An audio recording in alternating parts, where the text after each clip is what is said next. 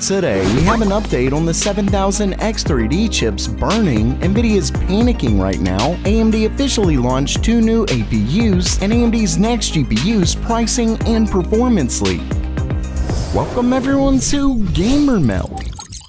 First up for today, I have an update on the story I recently did regarding Ryzen 7000 X3D chips essentially burning up. Starting things off, we have an update from AnandTech, who shared a statement from AMD that says, quote, "We are aware of a limited number of reports online claiming that excess voltage while overclocking may have damaged the motherboard socket and pin pads. We are actively investigating the situation and are working with our ODM partners to ensure voltages applied to Ryzen 7000 X3D CPUs via motherboard BIOS settings are within product specifications. Anyone whose CPU may have been impacted by this issue should contact AMD customer support." So yeah, these BIOS updates I discussed are because of that. ASUS also made a statement via new video by Der Bauer, where they mentioned the new BIOS updates have some dedicated monitoring to help protect the boards and CPUs. They also mentioned defining new rules for AMD Expo and SoC voltages. Updates with these will be issued soon. Remember that Expo memory is essentially AMD's version of XMP profiles for overclocking memory. One interesting fact is that according to Der Bauer, the one thing in common between all of these cases is the use of Expo memory. A user actually gave a decent theory that Expo memory profiles allow voltages to increase by quite a bit, but X3D parts are very sensitive to higher voltages, and I'm pretty sure this is what AMD means when they say while overclocking. Expo memory is technically overclocking, and it actually voids your warranty, which is a bit annoying, but regardless, there is a very real issue that's causing AMD's new X3D parts to fry.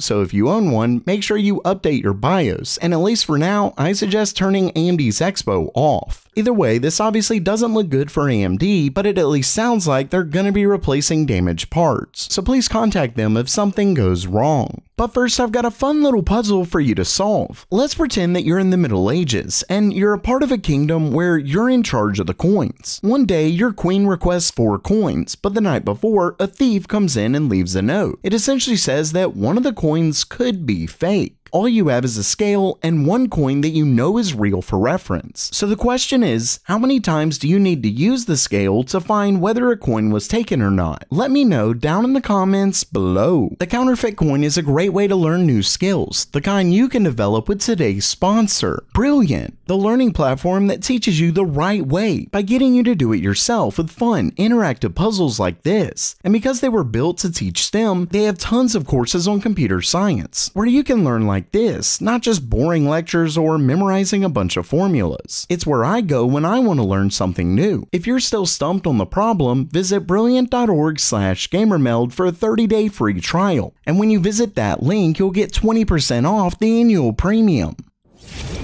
Next up for today, it looks like things are not going well over at Team Green. Not long ago, I went over the fact that Nvidia's newest RTX 4070 is already dropping below MSRP in certain regions of the world. We've also heard that Nvidia is reportedly planning a partner rebate of $50 sometime soon, and that they're apparently limiting production of the card. Today we have a news story that the 4070 is dropping below the launch price in Europe. More specifically, the card has seen a €60 price drop in Germany. Not only that, but a new report from My Drivers claims that the 4060 Ti is set to launch at 2,800 yuan, which is around $400. And Red Gaming Tech has also heard from his sources that the card could go on sale for $399 instead of the earlier leaked price of $450. Basically, Nvidia seems to be panicking right now over the low sales of their RTX 4070. Let's not forget that the card has been widely available since the initial launch of the GPU. Basically, things have certainly changed from 2022 and 2021. Next up, AMD has officially launched 2 new APUs, the Ryzen Z1 and Ryzen Z1 Extreme. Of course, if you followed the channel, you already knew that these APUs existed thanks to a couple leaks. So if you like to know about PC hardware before they're announced, make sure you subscribe to GamerMeld. Either way, these new APUs are apparently not just made for the ROG Ally. They're actually made for handheld gaming PCs in general. So the market for portable gaming devices is clearly getting pretty big. When it comes to specs, the Z1 non-extreme variant comes with a 6-core 12-thread Zen 4 CPU with 4 RDNA 3 CUs and 22 MB of total cache. The Z1 Extreme, on the other hand, comes with an 8-core 16-thread Zen 4 CPU, a very nice 12 RDNA 3 CUs, and 24 MB of total cache. When it comes to performance, AMD shared multiple benchmarks using the ROG Ally, and as you can see, at 1080p native, both CPUs do fairly well, though the Z1 Extreme is much faster. With that said, using AMD's Radeon Super Resolution upscaling, both do much better, with the Z1 Extreme staying at least 59 FPS and getting much higher. Now, 1080p may not sound like much, but remember that these are made for portable devices, so even lower than 1080p is fine. The Steam Deck has a 1200 by 800 resolution screen. One issue could boil down to battery life, as AMD claims these benchmarks were run on turbo mode, which draws up to 30 watts. The Steam Deck, on the other hand, runs much lower than that. At the end of the day, these are some very interesting APUs.